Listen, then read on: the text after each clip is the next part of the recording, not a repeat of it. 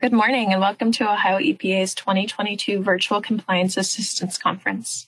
My name is Jessica Dalzell and I'm with the Division of Environmental and Financial Assistance at Ohio EPA. I will be moderating today's eBiz session for NPDES permit holders. Ohio EPA's 2022 Virtual Compliance Assistance Conference has 24 sessions over 2 weeks. Today we have 3 sessions focusing on NPDES permits. Registration information and the conference agenda are located on the Ohio EPA's conference webpage. Before we get started, we would like to point your attention to one of today's environmental fun facts. Did you know that Ohio EPA's construction stormwater program is designed to permit and document construction activities in the state and require practices that keep pollutants out of the streams? More than 2,000 construction stormwater general permits are issued each year, regulating an average of 20,000 acres of disturbed land. The general permit requires the use of erosion and sediment controls to protect Ohio's water resources. You can scan the QR code on this slide to learn more about Ohio EPA's stormwater programs. And now I will introduce today's presenter, Donna Dessois from the Division of Surface Water. Donna began working as an environmental specialist 2 at Ohio EPA Division of Surface Water in 2019. She divides her time between assisting customers in accessing and reporting through the eBusiness Center and with compliance activities, including the upload and management of Ohio EPA's data into the US EPA's database. Prior to transitioning to Ohio EPA, Donna worked as an environmental control supervisor in Florida and for 20 plus years in California, supervising and managing environmental compliance and pre-treatment programs. And Donna, I will turn it over to you. Thanks, Jess. Good morning. Today, I'm going to talk about 2 different services specific to the Division of Surface Water. The first one is Streams. This is the service used for electronic submittal of applications, not just applications for new permits or renewals, but if you want to transfer, modify, or terminate a permit, this also requires an application, and you can find those here.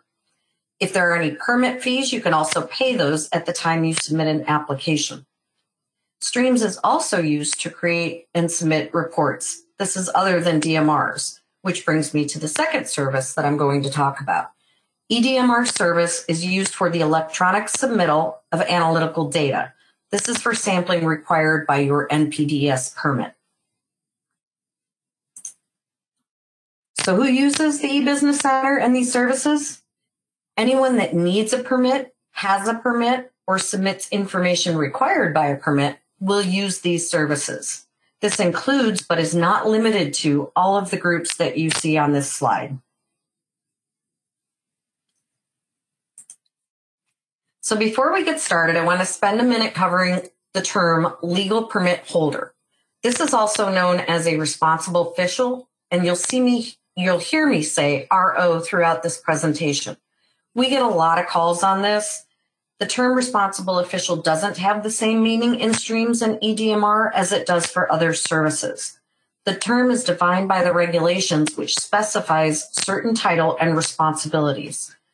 Owner, president, CEO, or elected official, meaning the mayor or a village administrator, council member, these are considered the legal permit holder. And as you can see, there can be more than one RO for a permit. In almost all cases, the RO is not an operator, a consultant, or an employee. So even if you've been hired to manage a treatment plant or to submit reports, the legal permit holder is ultimately responsible for compliance. They are the ones that need to make sure that they hire qualified people to gather and submit the information, that the information is true, accurate, and complete, and that all violations are corrected and reported. And you'll see this in the certification statement that comes with every document that's submitted. So now we're going to take a quick poll. So who can submit an application? An operator, a consultant, or the owner, corporate official, or elected official? I'll give you a minute to answer those questions. Thanks, Donna. That poll has been launched, so please select the appropriate response and click Submit.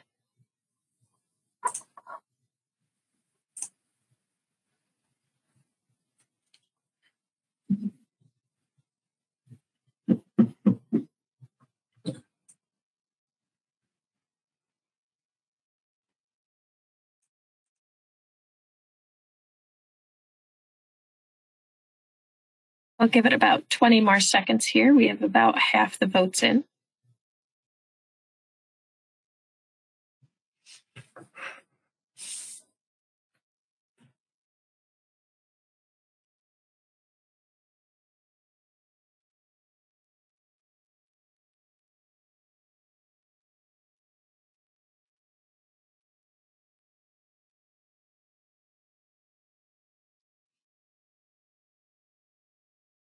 All right, Don, I will go ahead and close this poll and I will share the results for you here.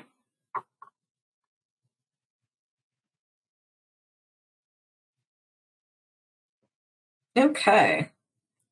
So trying to get back. Okay, it's not grabbing the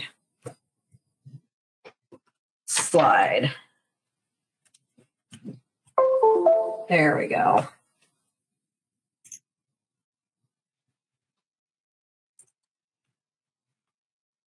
I don't have control for the next slide. There we go. So who can sign and submit? According to that poll, it looks like all of you are right on track, which brings us to our next topic of who can sign and submit. Applications have to be submitted by the legal permit holder, which is the RO. These can be completed by others, but if they're not signed by the RO, they will be kicked back as incomplete. This is why the responsible official also needs their own accounts and PIN. For EDMRs and reports, those can be submitted by anyone as long as the RO for the facility has provided Ohio EPA with a written request delegating privileges to that person and that request has been approved. Forms not signed by an RO will be denied and returned. Anyone submitting an application, a DMR, or a report will need a PIN. A PIN is equal to your signature. It's like a fingerprint and should not be shared. This PIN is obtained once you get into the eBusiness Center. It is not the same one that's used when setting up your OHID account. To obtain that PIN, your identity is verified by an outside system called LexisNexis. You'll create 5 security questions that only you can answer, and this verifies that you are the one signing. Those answers are also case sensitive. If you're having trouble, reach out before you're locked out. There are things we can do to help you so you don't have to submit a hard copy. So how do you get into Ohio EPA's eBusiness Center? You need 2 accounts and a PIN if you'll be submitting documents. The first step is to set up an OHID account. This is not Ohio EPA's site. It belongs to the state of Ohio, and it's a completely separate system. You'll search for and add the eBusiness Center app and then launch it and open it. If you don't already have an eBiz account, here's where you will create one. We also get a lot of calls on this, people trying to delegate applications and privileges and they can't find the other person's account. 9 out of 10 times, it's because the other person only set up the OHID account and they didn't set up their eBiz account. It's important to know the email address should be the same for both accounts. It shouldn't be generic. Accounts are also person-specific. They are not set up for a business. They should not be used by multiple people. And you shouldn't be logging in with a username and password left from the person that worked there before you. We have plenty of guides and resources available to help. Once your accounts are set up, they will sync together, and you'll only need to log into OHID and open the eBiz app. If you have more than one eBiz account using, say, a different email address, this is going to create issues for you when trying to find your applications and reports.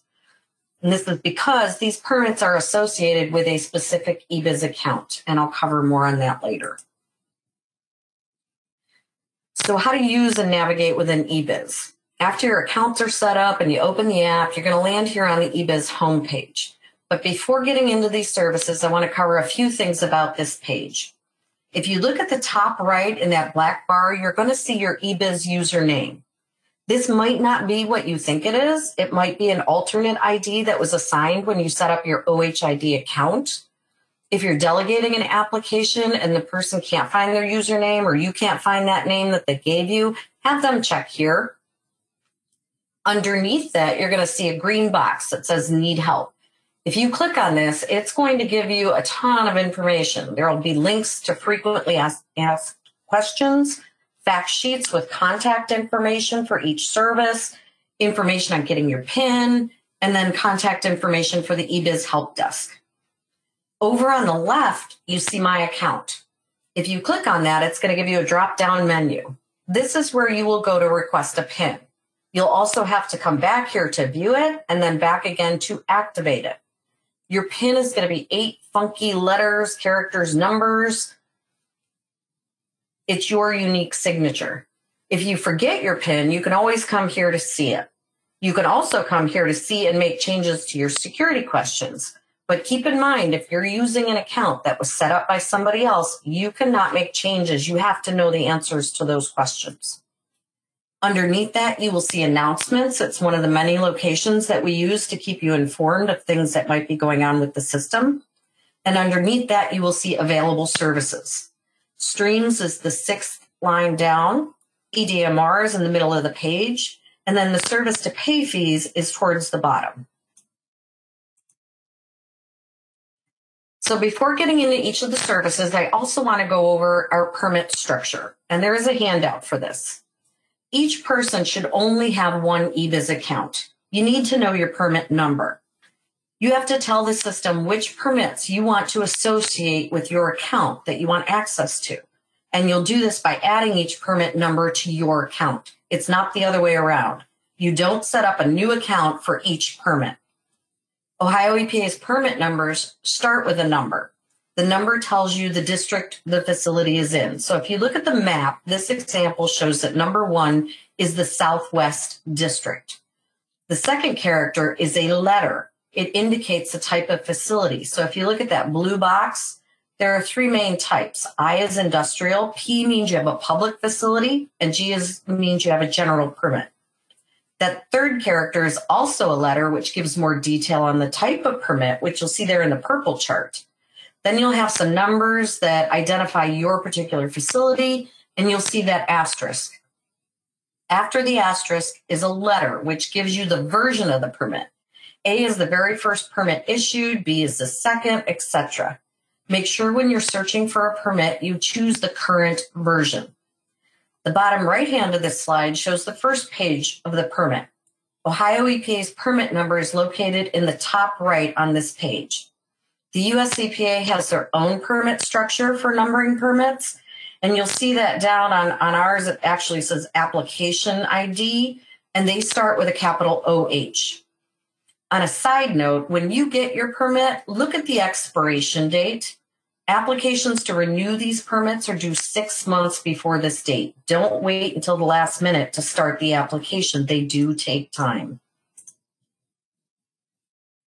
So if you're not sure of your permit number or you want a digital copy, you can find them on Ohio EPA's website.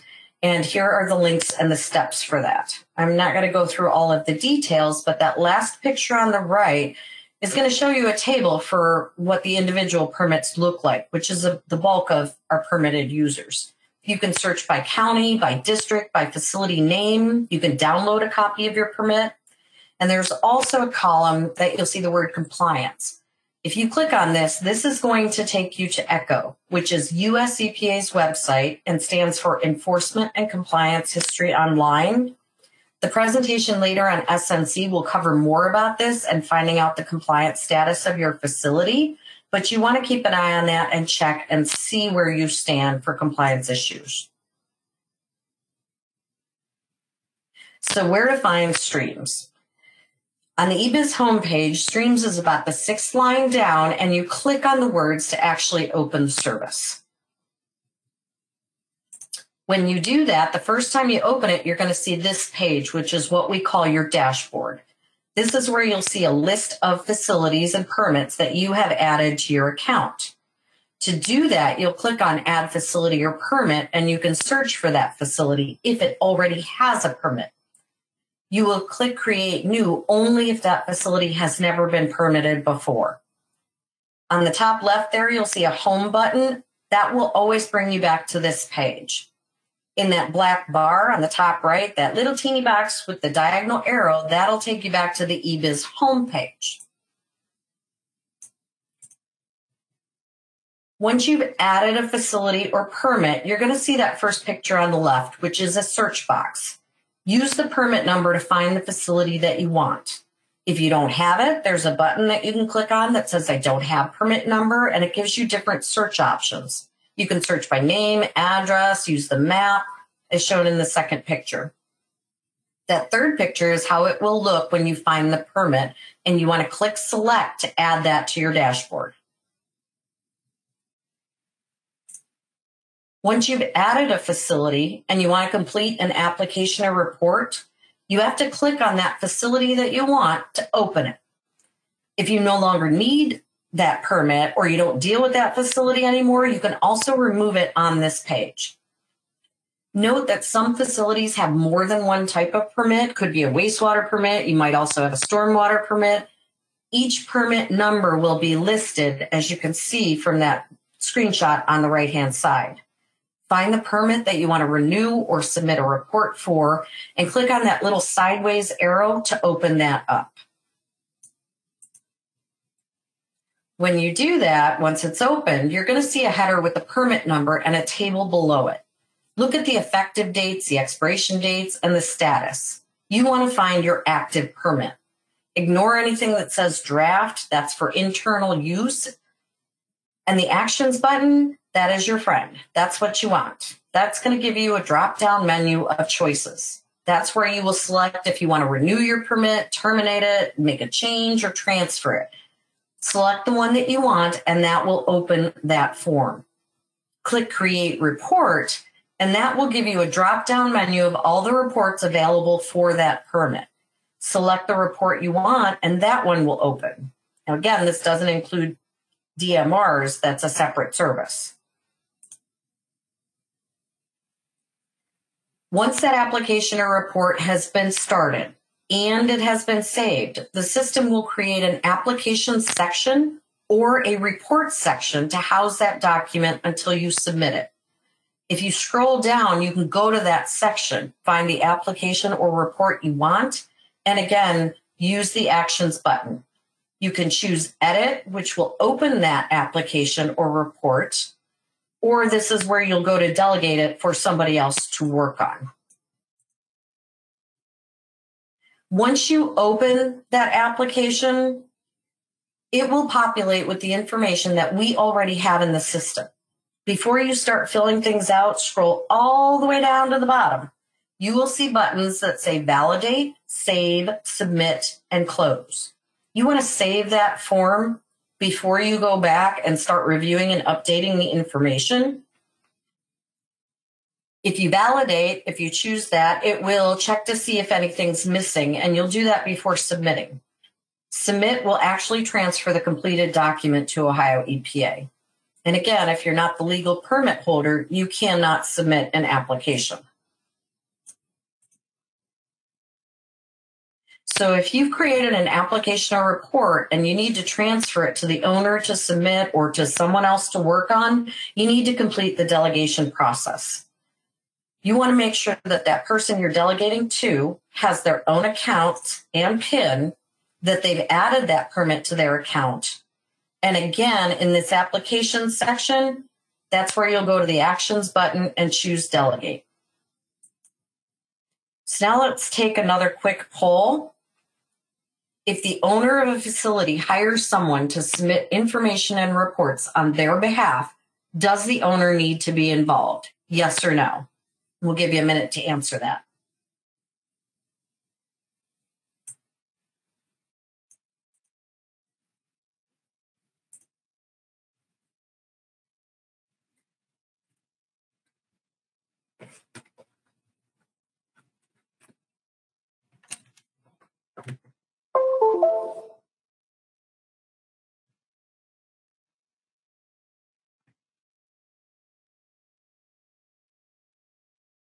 All right, Donna, votes are trickling in here, so we'll give it another 10, 15 seconds, and then I'll turn it back over to you.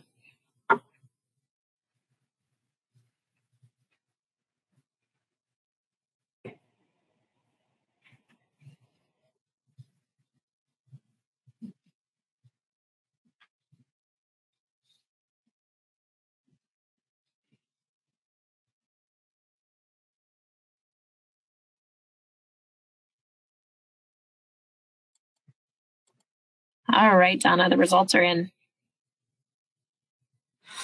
Okay, let me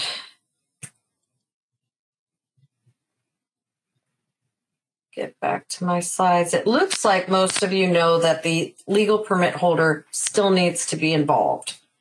Yeah, I'm trying to get, there we go.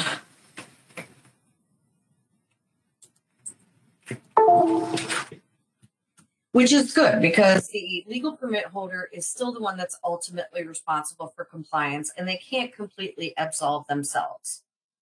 So once you've delegated the application, you will see this screen. Or excuse me, once you go to delegate, you will see this screen. You'll enter the name of the person and you'll select search. You can select that person's account and you'll hit the delegate button. If this search doesn't find the person that you are looking for, this means that person has not set up both accounts. They probably set up their OHID account and didn't finish the process. It also could mean that they may not have requested a PIN or they didn't activate their PIN. You want to contact that person and have them check on each of these points above. Once the application is delegated and they have added that permit to their list, they can't skip that part, they can open the document and they can review and submit that information. So some general information about applications. If you're renewing a permit, once you open that form, you also have to select renewal. Make sure you click on the form instructions at the top right of each page. It will provide detailed information for each section. Please read the instructions for each section of the form before completing the information. If buttons are grayed out and you can't select them, maybe you chose the wrong type of application or it's based on the question before.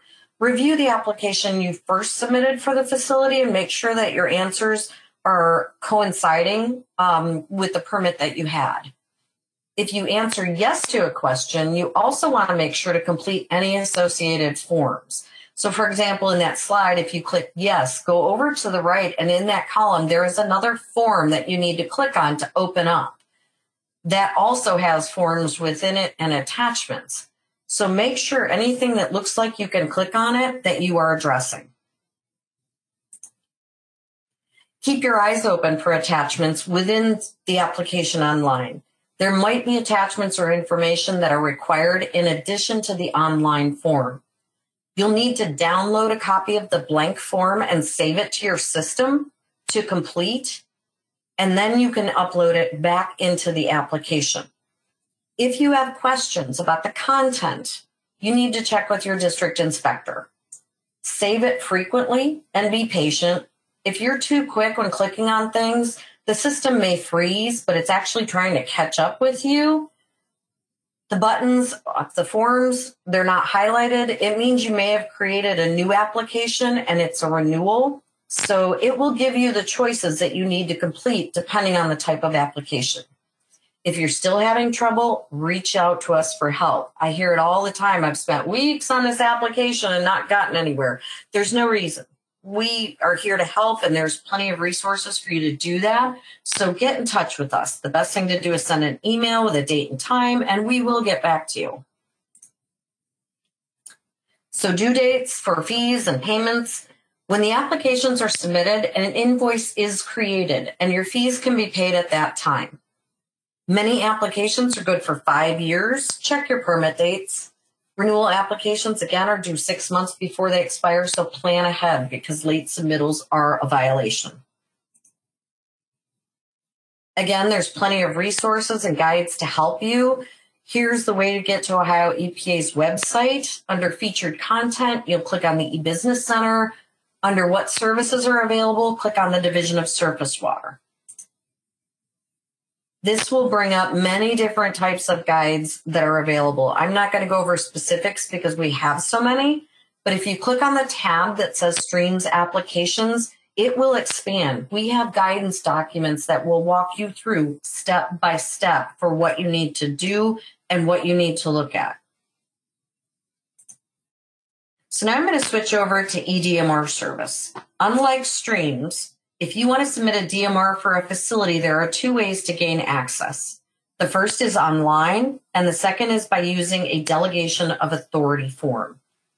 The very first step is to determine your role. Are you the responsible official, or are you a delegated submitter?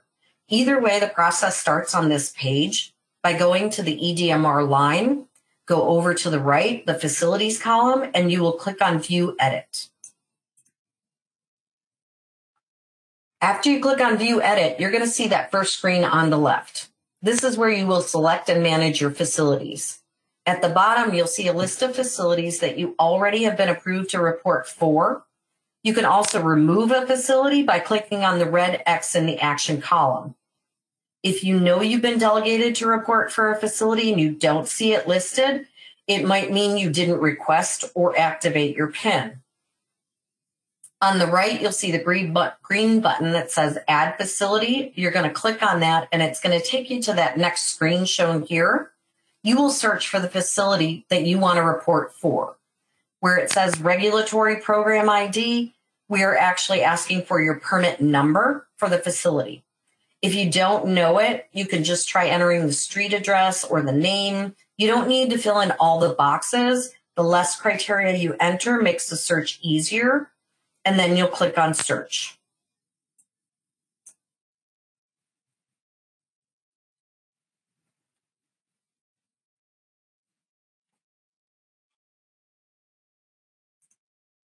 This will bring you to the next screen on the left. So if you see the facility that you want, you're going to click on the blue number where it says Agency Core ID, and that's going to bring up the screen over on the right. Then you're going to click Next. This is a screen where you'll check the box for the role that applies to you. So I'm going to go over selecting Responsible Official first. You'll select RO, you'll read and agree to the certification statement, you'll sign your name by entering your PIN and answer your security question, and then submit your request. Once that request is approved, usually within 24 hours for responsible officials, you can then go back to the home page and delegate privileges to others to report on your behalf. The most common reason a service request is denied is that the title and responsibilities do not meet the criteria for a responsible official. If you selected delegated submitter, it's the same process. You'll read and agree to the certification statement, you'll enter your PIN, and you'll submit your request. The difference is if you selected delegated submitter, you have another step. You'll see this next screen. This is the delegation of authority form. This is generated specifically for you from what we have in the system. You can't make changes to these forms. This has to be printed and given to the owner or the RO for the facility for them to sign, have notarized, and they need to mail it in to us. The form can be emailed to expedite things. However, it still needs to be mailed. This is a federal requirement. You also will get an automated email with a copy of this form. Service requests will remain in the pending state until the form is received by Ohio EPA. The most common reasons these service requests are denied is that the person that wants DMR service signed the form for themselves, so it's not signed by the right person. The title isn't outlined, so we don't know who that person is, or it wasn't stamped or notarized properly. So accessing your DMRs. Once a request has been approved, you'll also get an automated email letting you know that you can now access those forms. You'll go back to that eBiz homepage and you will click on the EDMR service. That'll open the screenshot you see there on the right. Before you click on View Reports and get to the DMRs, check this page. It's another location that we will give you announcements if something's wrong or if there's issues with the system. This is another location that you should check. So now getting into completing your DMRs. Here's where you go to complete them and use this search panel to your advantage. If you have multiple facilities, use that little triangle to select the facility you want to report for. In the status line, you could check the box in the front. It shows you the types of DMRs that you'll see. If all the boxes are checked, it means all of the DMRs for all of the permits are going to show in your table, and that takes a long time to load. Check new if you just want blank DMRs, ones that are due. The exception to this is if it's a stormwater permit. If you click open, that's going to show you DMRs that might have been started but have not been submitted yet. So check new if you only want to see the DMRs that are due and uncheck the other boxes. This is going to make it a lot faster for the system to load because you're not asking us to pull up so many reports. You can also adjust the start and end dates for the monitoring period. Our system holds about 7 years worth of data. Please go back a few years, look at the table, check the status column, make sure there are no new or open reports. You also want to make sure that each report says submitted, transferred to SWIMS. If you have a new or open DMR that needs to be completed, say maybe you don't have the data or you weren't working at the facility at that time, maybe it was another person, these reports are still outstanding and need to be submitted.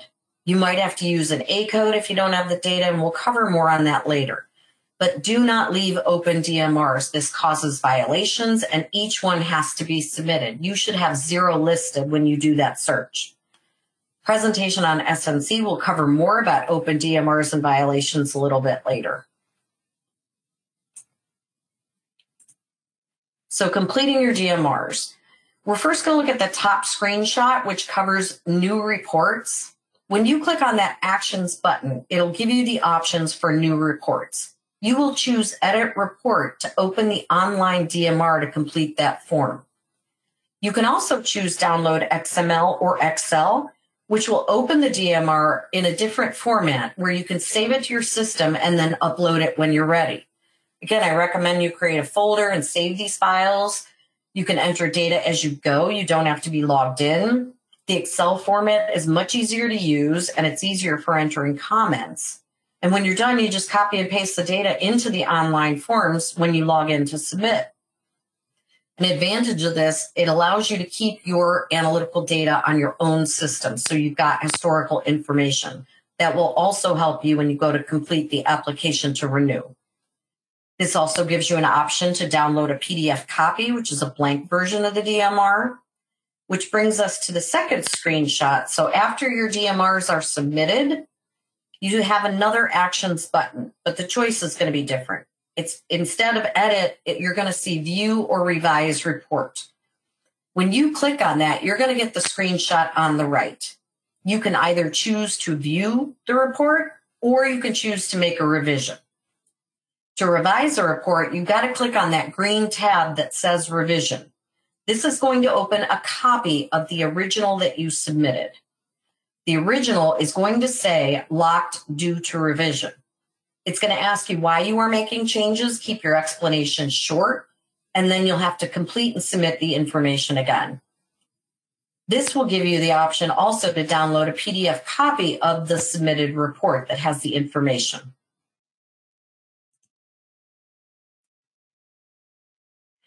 Again, I want to spend a minute on using the Excel format for the DMR because I encourage people to use this option. It has a lot of benefits, especially if you have a number of different discharge locations and outfalls. Using the Excel format allows you to enter data as you go, and you don't have to be logged in to OHID or eBiz. You can save this file to your computer. It keeps historical data. It is much easier to enter comments. And you can copy and paste the data into the online form when you're ready to submit. So some tips for completing your EDMRs. On the left and the top of that screen, make sure you check that you have completed the information for each monitoring point or outfall. You want to check the frequency in the table. If it's once a day, our system is expecting to see every box every day to have a piece of data or an A code. If it's once a quarter, make sure you have the one for that quarter and it's the right month. If it's the first quarter and it's January, February, March, you may be required to submit that DMR in March and sample in March. So check your permit. Bottom line, do not leave cells blank if data is expected. If you didn't dispose of any sludge, make sure you check the no discharge box. If there were no overflows, you want to enter a 0. Check your email. The system will send you an automated email, typically the next business day after the DMR was submitted, if there were compliance issues or violations. You need to notify Ohio EPA 24 hours in becoming aware of your violations. Check your permit. There's a non-compliance report form that you can also submit through Streams. Make sure you use the proper A code for each situation, and make sure you include a comment if it's required. Again, look at that top right-hand side of the DMR and make sure you complete each page. Sometimes there's more than one page, and again, blank cells mean a violation. So I'm going to cover a little bit about the A codes, and this is a handout that's been provided. Most commonly used is the AA code. If an analysis shows non-detect for a sample you collected, you'll enter the AA and you have to leave a space and then put the detection limit that's shown on your lab report. Other examples are the plant maybe wasn't normally staffed, it was a holiday or a weekend. That only applies if samples are collected daily, and you'll use the AN code. Say your sample site was flooded or frozen over and it's not accessible, it's an AC code. There's a bunch of different codes here. Know what those are and when to use them. If there isn't an A code there, if it's a reason not covered by one of these A codes, say your tech just forgot to collect the sample, that would be an AH code. That one requires a comment. Some of these codes require a comment, some do not. If you put in the code and don't put in a comment, you're going to have trouble submitting. And just because you use a code, it doesn't mean you're in compliance. So if a comment's required by an A code, you're going to scroll all the way down to the bottom of that page in the online form. You have to choose the correct column, the correct pollutant or parameter, and the correct date. Then in the box below that, you have to enter the reason, and you want to keep your explanation short. Don't hit the return key, don't hit the enter key, don't use special characters like less than, equal to, etc. And the most important piece is that you have to save this comment. You can enter all this information, but if you don't save it, you're going to get errors when validating your report. So when you're ready to submit, you've entered all the data. When you get to this page, you can validate or check the report. Not all errors are going to be in red. Check the comments section. This is usually where the issues are. It's a space you added. Maybe you hit the return key. It's a character the system doesn't like. Check those sections. After you submit, you'll get a message that says submission successful. Make sure you go back to your table in the report and check that the submission status says transferred to SWIMS. This is where you'll go to check. You'll be notified if there were any issues with the transmission. When it says successful, it just means that it's checking the format to see if it can be transferred completely to Ohio EPA. It doesn't mean it's already in our system. So let's take another quick poll. What does it mean when a field in a DMR is outlined in green? Data is valid for submittal, data is outside expected limits and you need additional info, or data entered is missing a decimal point. Thanks, Donna. And that poll has been launched, so you can go ahead and select your vote.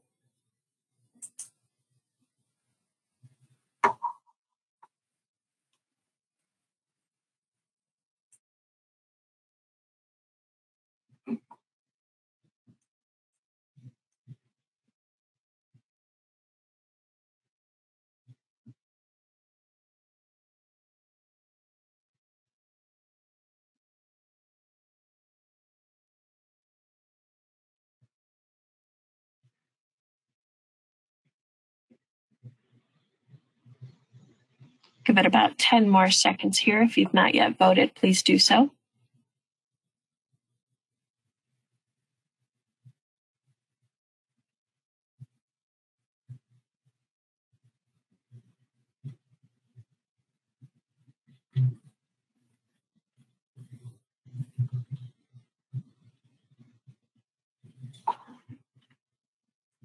All right, Donna, and I will turn it back over to you.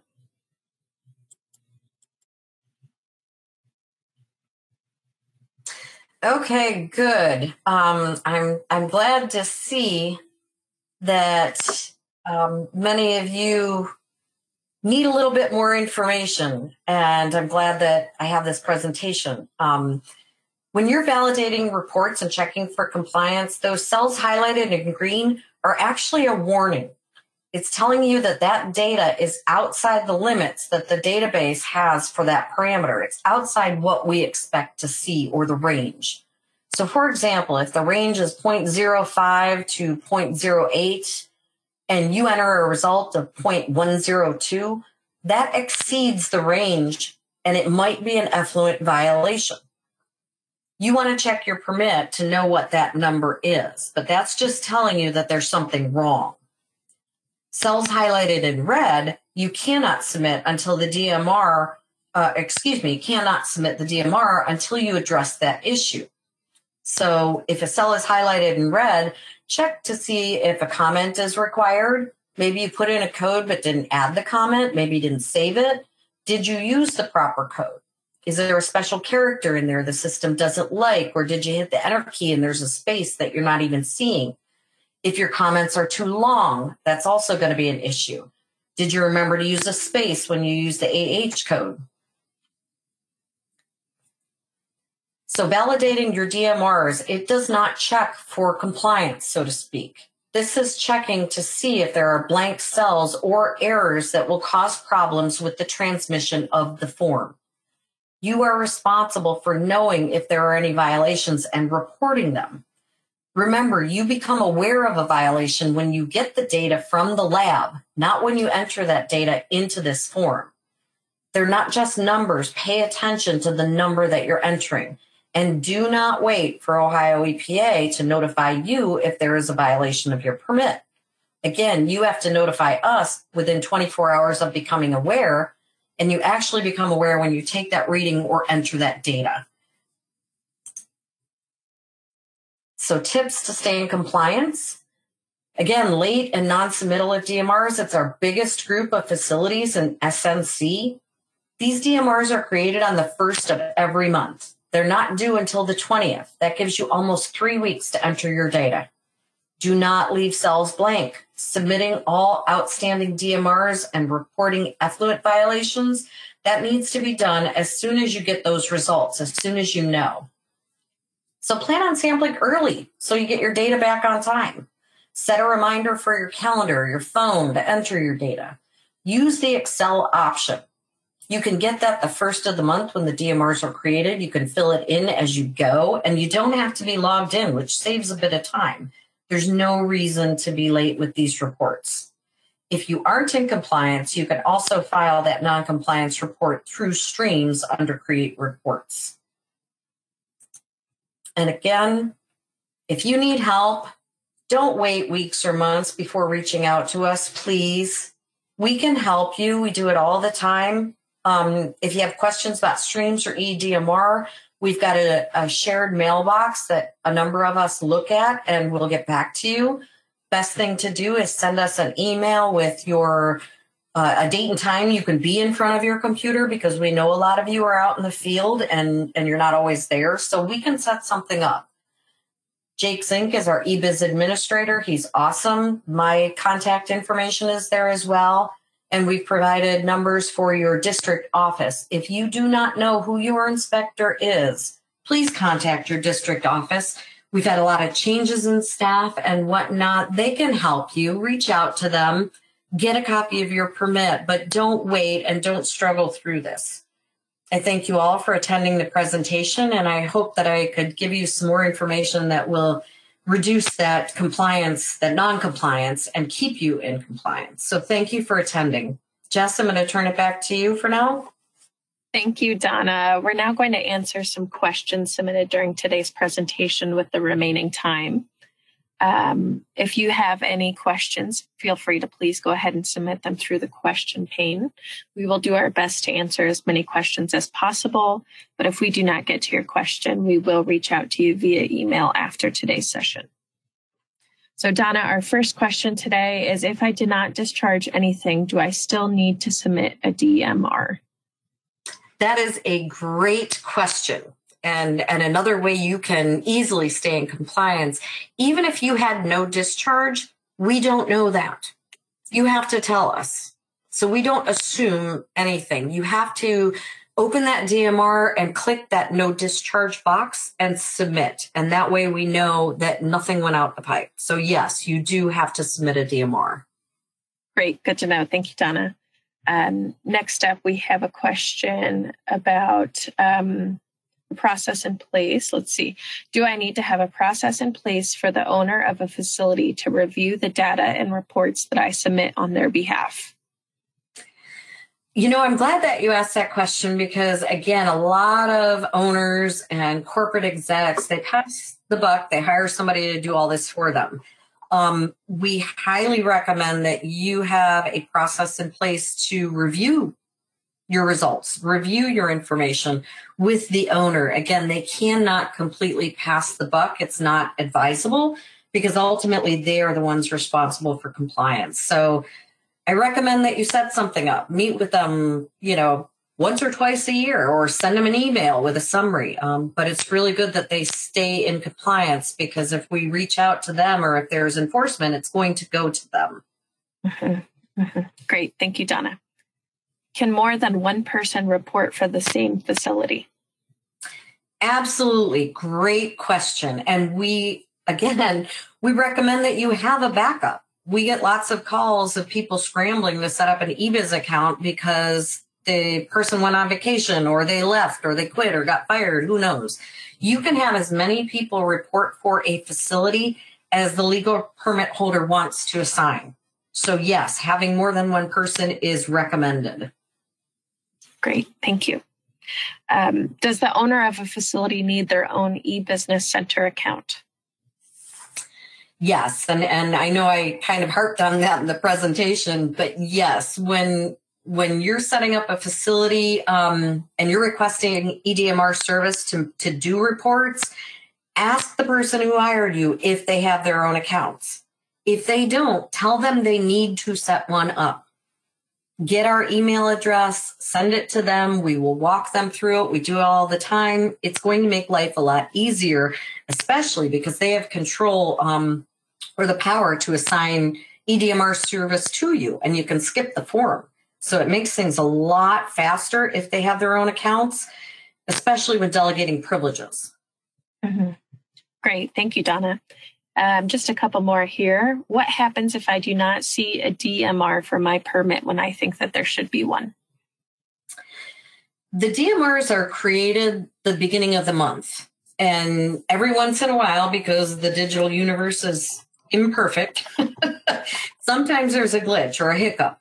So it might mean that the DMR did not get created in that run.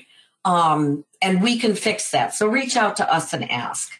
The other time that we see a DMR wasn't created is possibly if there are changes to your permit or you're in the middle of a modification or a renewal process. Those will sometimes cause a hang up between the previous version and the new version. The bottom line is to keep submitting the DMRs that are available to you until the permit's updated. And most of all, don't wait. Send us an email, reach out, give us a call. We can fix those things. Mm-hmm. Great. Thanks, Donna. And another good one just came in. How do I know who is listed with EPA as my RO? A lot of people call us to ask that question.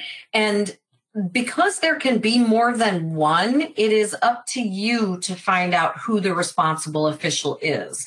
I tell people, ask who is signing your check. It's outlined in the regs who that person is. So you are looking for who owns the facility or who runs the facility. That person has to have a certain title and responsibility. So it's going to be the owner, the president, the CEO, the vice president. If it's a public city or a village, it's going to be a council member or the mayor or a village administrator. It's up to you to determine who that person is.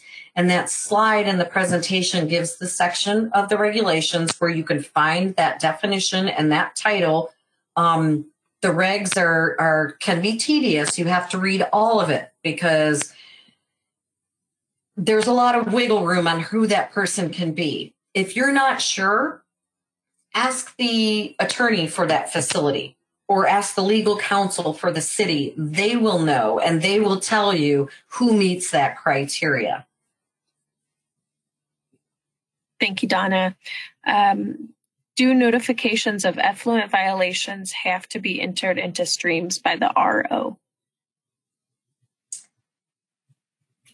No, whoever is submitting the DMR will indicate whether or not there was an effluent violation. So it doesn't have to be a specific person that notifies. Great. All right, Donna, and I think that is all we have time for today. We have a couple of exit slides that we need to go through, and we're getting short on time. So just a reminder, if we did not get to your question during the session here today, we will respond via email after the session. Before we end the session today, we would like to point your attention to another one of today's environmental fun facts. Ohio EPA congratulates Pitt, Ohio and Cleveland Metro Parks for receiving an Encouraging Environmental Excellence Award. Pitt, Ohio received E3 Gold level for designing and building a LEED Gold office building and warehouse and operating in a net zero energy facility with solar and wind turbine powered microgrid.